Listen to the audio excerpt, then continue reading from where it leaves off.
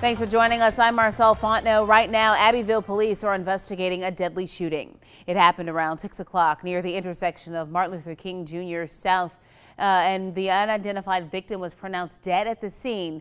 Three's on the street tonight are Chris Welty joining us with the latest. Chris. Neighbors say they heard 4 to 5 gunshots here on South Guyon Street in Abbeville, and there's still some evidence of how violent this night was. Take a look at this. Here's some glass sill that was busted out from the vehicle. Now, we're told that this all started with shots fired a little bit further down the road near Martin Luther King. We're told that the driver lost control after being shot, hit this utility pole, knocking out power to a nearby home. One of the neighbors who didn't want to go on camera saw this all unfold from her front porch. She said she heard the shots fired and saw the car coming towards her. She tried to run. She says that she tripped. She did injure her knee, but she is expected to make a full recovery.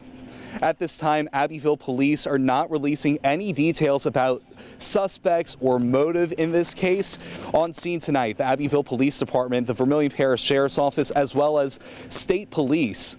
One neighbor I spoke with says in the coming days, they're planning a prayer service for the victim and their family. Three's on the street in Abbeville. Chris Welty, KATC TV3. Here's Rob's 24-hour forecast.